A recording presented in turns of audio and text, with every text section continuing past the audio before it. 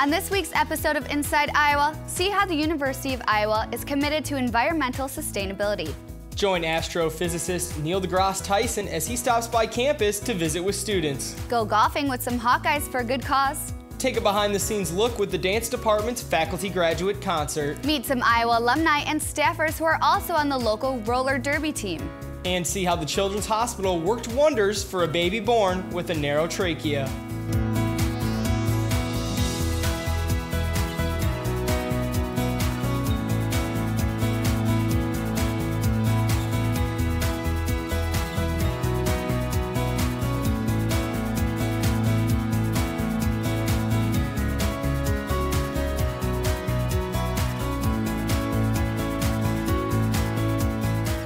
Welcome back to another episode of Inside Iowa, where we'll share the stories from the university, its students, faculty, and alumni, and show you how they're all making a difference. I'm Lauren Moss. And I'm Eric Dawn.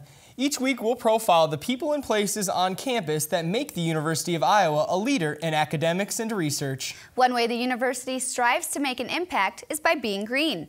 The College of Public Health was recently awarded LEED Platinum certification. LEED, or Leadership in Energy and Environmental Design, is a voluntary program demonstrating leadership in environmental and green initiatives, and Platinum is the highest designation possible.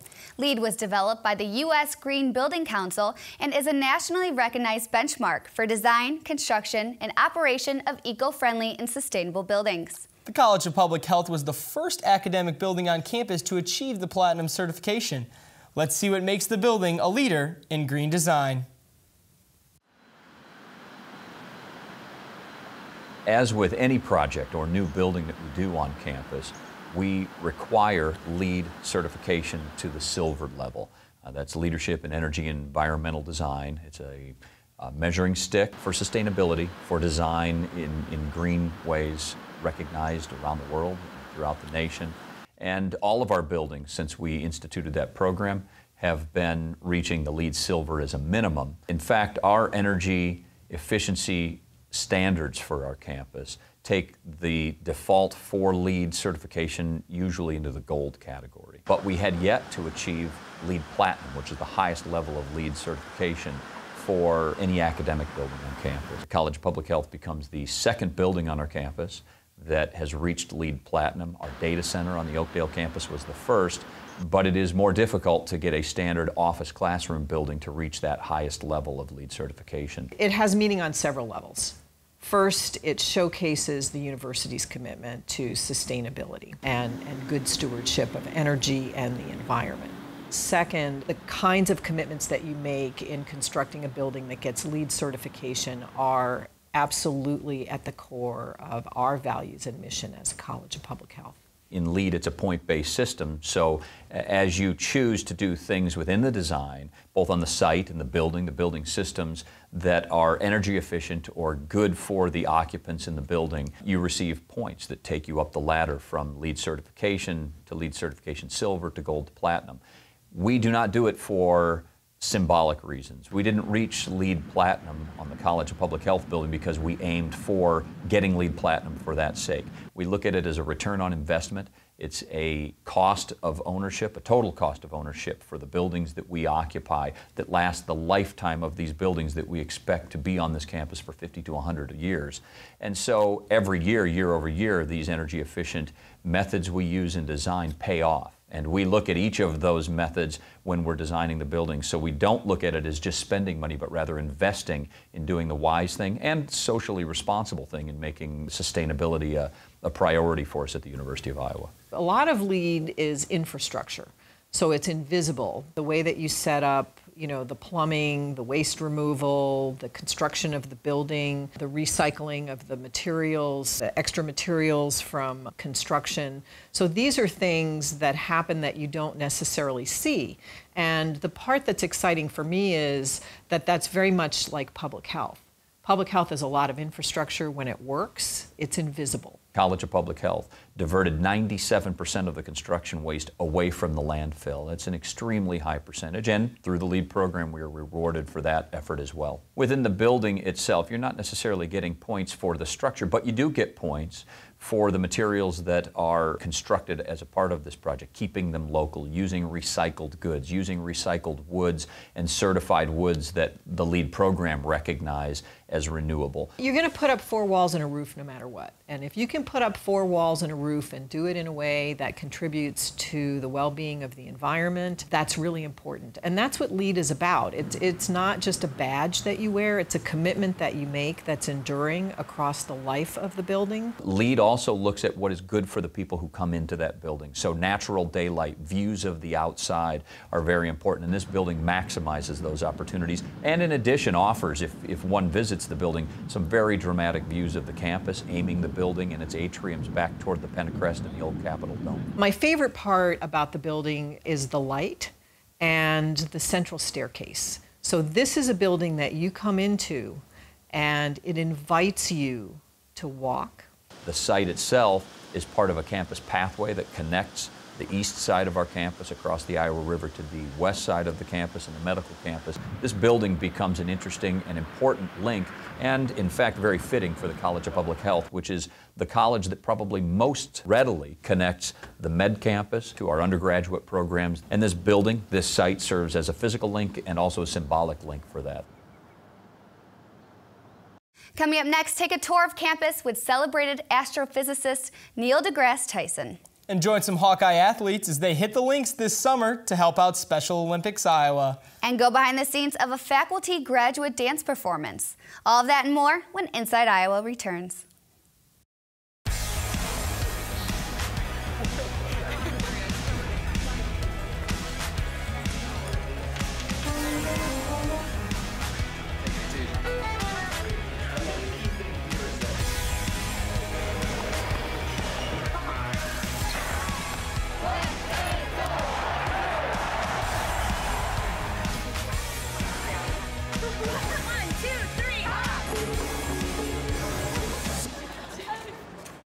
Tradition.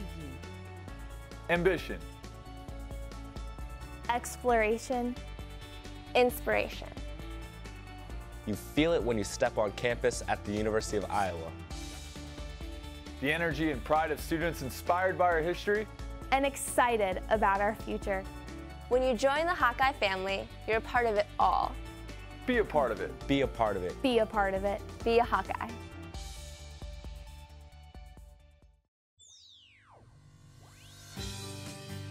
For more than 100 years, the University of Iowa community has been waking up to the Daily Iowan. Today, it's the largest newsroom in eastern Iowa, and now you can see the news every night on Daily Iowan TV.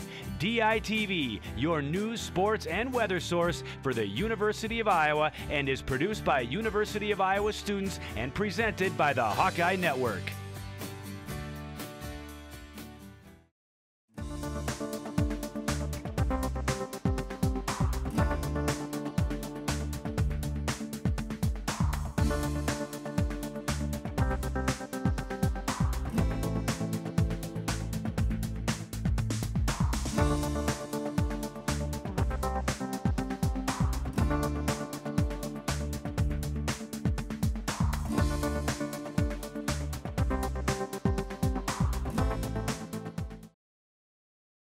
Wonder, curiosity, solutions.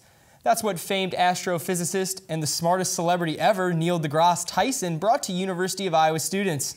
Tyson came to campus as part of the University Lecture Committee, and students, faculty, and alumni waited hours to hear his lecture. He also stopped by KRUI Studios and shared some of his wisdom.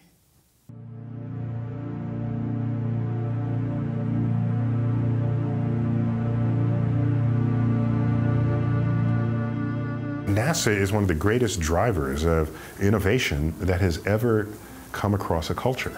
Space is a kind of frontier where there are solutions we already know exist and solutions yet undreamt of. Neil deGrasse Tyson, the acclaimed astrophysicist, the director of the Hayden Planetarium, founder of the Astrophysics Department of the Museum of Natural History, is also a hugely popular figure with University of Iowa students, and visited the University of Iowa campus to share his experience, wisdom, and inspiration. What happens when the asteroid comes? Is your first thought, run? Or is it, well, how can I deflect that asteroid? The day you stop wondering is the day, you know, what are you at that point? You're not fully embracing all of what it is to be alive and human, because humans wonder, and we have the intellectual capacity to do something about it. Plus the opposable thumbs, as the anthropologist will tell you. Tyson not only made students laugh, but he makes students wonder and encourages all to seek solutions. If I stand in front of some 8th graders and say, who wants to design the first airfoil to navigate the rarefied atmosphere of Mars, I'm getting the best students there are, the very best. And that their vision is, let me dream up stuff that's never been dreamt before. And out of those kinds of mission statements come extraordinary solutions to cultural problems that have never been even imagined. Cultural problems Dr. Tyson explained in his lecture, his many books, and even in his many tweets. But Dr. Tyson left the members of the University of Iowa community looking to the stars. And when you embrace curiosity, all the answers to questions just come for free because your curiosity finds them. And it's a curiosity that most adults have lost. So I'm just trying to reignite that level of curiosity about the natural world in the adult population. Over the summer, 24 Hawkeyes participated in the 12th annual Swing with the Celebrities Golf Tournament, a benefit to help Special Olympics Iowa. That's right, Eric, and you know Hawkeyes have hearts of gold, which is why athletes and coaches are always willing to lend a hand. They joined Steve Stodola, a Special Olympics athlete who has been to all 12 golf tournaments and isn't a bad putter. Steve Stodola is a Special Olympics athlete. This summer, he attended the 12th annual Special Olympics fundraiser, Swing with the Celebrities. In fact, he's played golf for 20 years and always attends the event. Special Olympics Iowa is a statewide nonprofit organization that provides high-quality training and competition for children and adults with intellectual disabilities. Steve is active in Special Olympics and plays golf, softball, basketball, and tennis. Tell them what you got, Steve. What'd you get in the tennis? Go Merrill. Swing with the Celebrities is a golf tournament sponsored by the L.L. Pelling Company and held at Brown Deer Golf Course in Coralville. Following a day of golf, there was a silent auction to raise additional money. Several University of Iowa alum donated their time for the fundraiser, including Brian Ferentz, the offensive lineman coach and former Iowa football player, who also brought Iowa fan gear for the auction. It's always good to be a part of something that does something very nice for other people, and if you get to have fun while you're doing it, that's an added bonus. While former Hawkeye athletes are the celebrities of this event, the Special Olympians are definitely celebrities too. Generally, we have a Special Olympics athlete come out and speak during the event, and then we also have Steve Stodola, who's been with us every year since we've had the golf tournament. And he actually, on, I think it's hole 17 this year, he actually putts. Once the groups get up to him, then he putts for them. The event serves as a fundraiser for the Midwinter Tournament for Special Olympics, held by the University of Iowa in March. It's for over 900 to 1,000 athletes that compete in basketball, basketball skills, cheerleading, gymnastics, and powerlifting. And we are the only event in Iowa of the 3 major events that once the athletes reach Iowa City, they have no expenses. So we take great pride in that fundraising. The University of Iowa has a top-tier dance program, and we went behind the scenes with the Department of Dance 2013 Faculty Graduate Performance. Dancer Jack Cumming and choreographer Eloy Berrigan share their insight into their piece, Wake Believe, and talk about what makes this performance so special to them.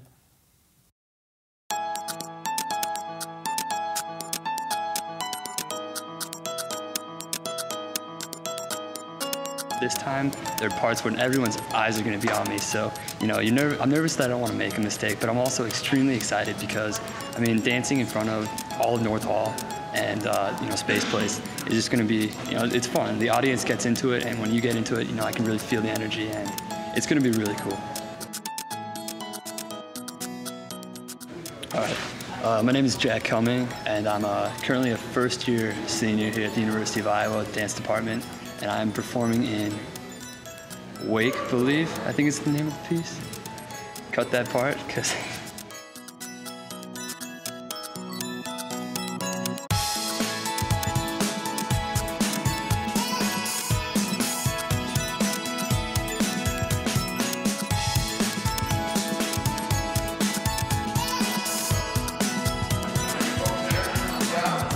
My name is Eloy Barragan. I'm an associate professor at the University of Iowa and one of the choreographers for Faculty Grad Concept. Faculty Grad is a great show because his own weight, but unfortunately we don't have enough time to prepare. So I started to develop the idea last semester and start to build material. Since then we have, since the beginning of the semester until now, which is about like 3 weeks. Yeah, it's been a really long process. Of course, the break in between kind of gets some people off edge, but you know, everything has been online for us to view, and we've been, even groups of us will rehearse over break together just to keep the partnering and lifts, you know, clean. So it's been long, but it's been fun. And the piece is beset from the opera Carmen.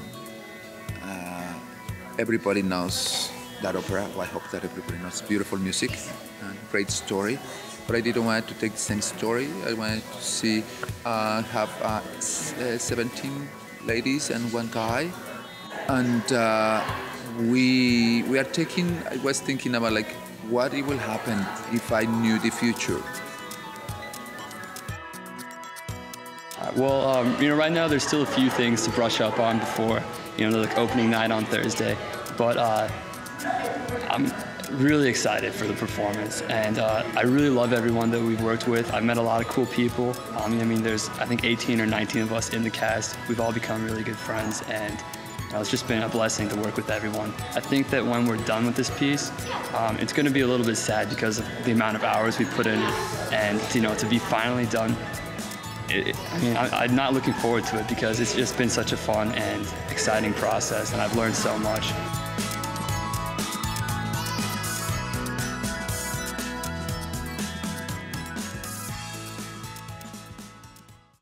Coming up after the break, lace up some skates and see why some alum like to get their derby on.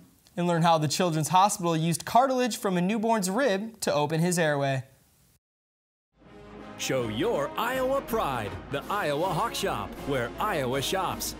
The ultimate collection of Iowa Hawkeye merchandise, gifts, and apparel. Help support the University of Iowa. All proceeds benefit men's and women's athletic teams and student programs. The Iowa Hawk Shop, where Iowa shops. Show your Iowa pride. Call 1-800-HAWK-SHOP or visit www.hawkshop.com.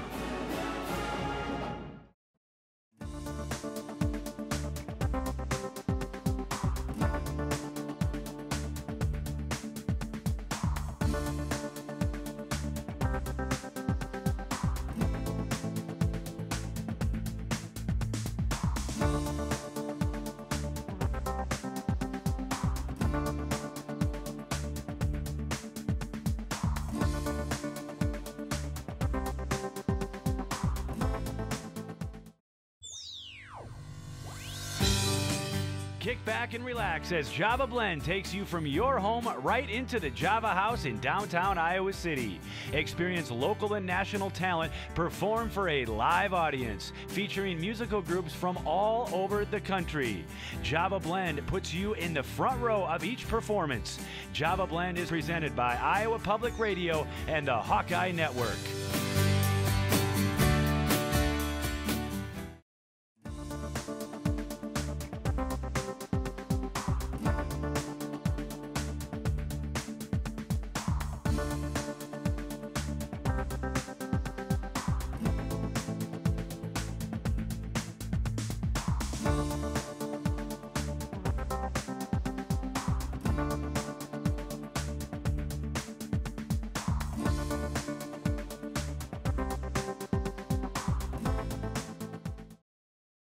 Welcome back. Roller derby is increasing in popularity, and several Iowa alumni and staff members are hitting the rink. The Old Capital City Roller Girls are celebrating its 4th season of Rumble and Tumble on skates and has grown over the years from 5 skaters to over 50. It's an athletically demanding sport, but it also provides an outlet for these girls to take their mind off the daily grind. Be sure to try to catch a game next time they roll through town.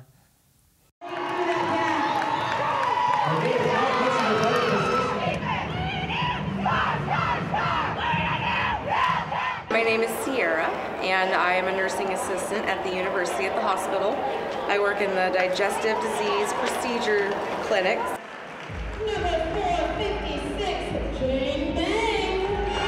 I am an associate director with the College of Arts and Sciences Academic Programs and Student Development Office. So I work with all of the undergraduates in the College of Arts and Sciences. I work as a child and family therapist in the Iowa City School District. I do play and art therapy with kids.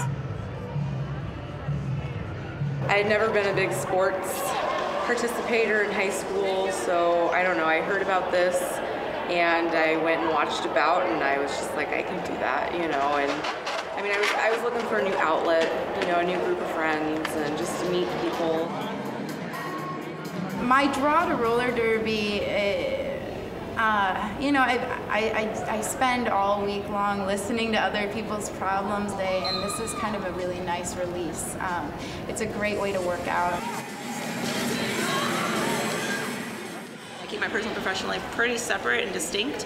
My coworkers do know, they come and support me, and they make jokes about it, but they know it really doesn't affect my professional setting necessarily, but they know it's just a part of who I am. There's two main positions in roller derby, jammers and blockers. Jamming is the point scorers on the team. They're the women who try to get through the pack to score points. Blockers are the people in the pack who try to stop the jammers from scoring points. Every opposing blocker that the jammer passes is 1 point in the game of roller derby. Is the very bare bones basic rules. We don't discriminate based on age, size, shape, style, music preference, dress preference. Everybody kind of fits into roller derby. It's becoming a lot more athletic, so you'll see a lot of us are just in, you know, athletic tights and our jerseys most of the time. If you've never seen a roller derby bout, come out and watch. It's a great experience. It's a spectator event. We need our fans to come in, cheer us on, help us beat the other teams, and really give us a chance. When baby Kian was a week old, his parents noticed his mouth and lips were turning blue. Doctors sent him to the University of Iowa Children's Hospital. At 8 days old, he had surgery for laryngomalacia, which causes the soft cartilage of the larynx to collapse inward when breathing. Doctors also discovered he had a narrow trachea, which was also contributing to his difficulty breathing. So they performed another surgery, using cartilage from his rib to widen his airway. Today, Kian can breathe just fine. He enjoys spending time outdoors and playing games with his friends and family, all thanks to the experts on hand at the University of Iowa Children's Hospital.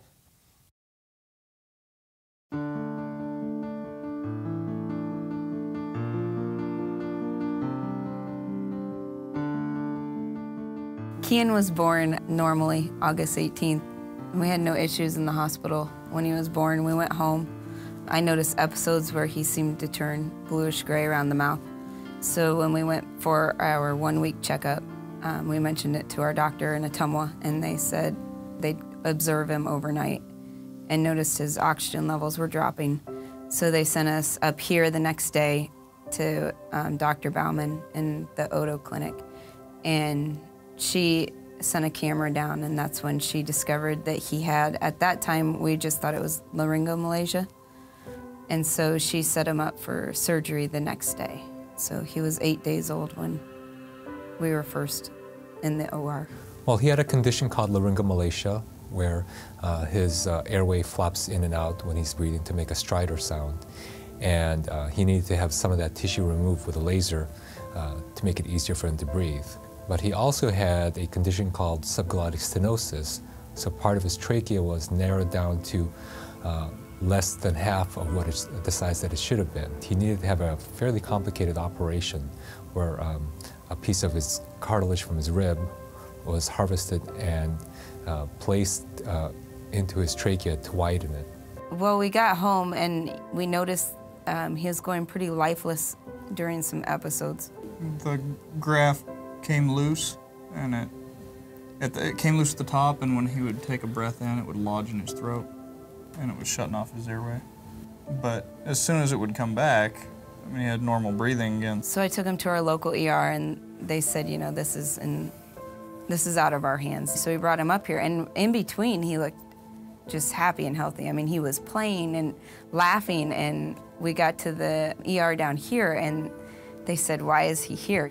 And I said, well, when he has these episodes, it's different. And then he had one there. He flatlined.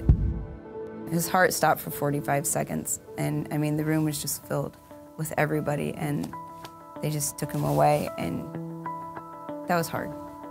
Surreal. I somehow ended up in the room by myself. And that's when the nurse that was his nurse for the day came in. And she just put her arm around me and we cried together. You knew she was human too. She wasn't just doing the job because of a paycheck. He now has a normal sized airway and no scar tissue buildup, no issues with breathing at all. It's great. He's a very typical little boy. He loves going to school. He loves to play outside. Anything you want to do outside, he's game for that.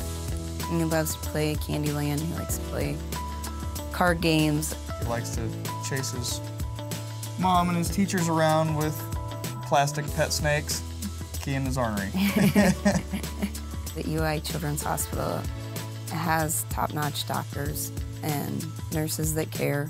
Even though it's a large hospital, it's definitely one that you'll never regret coming to. To the doctors and nurses at UI hospitals, we'd like to say thank you for saving our son's life.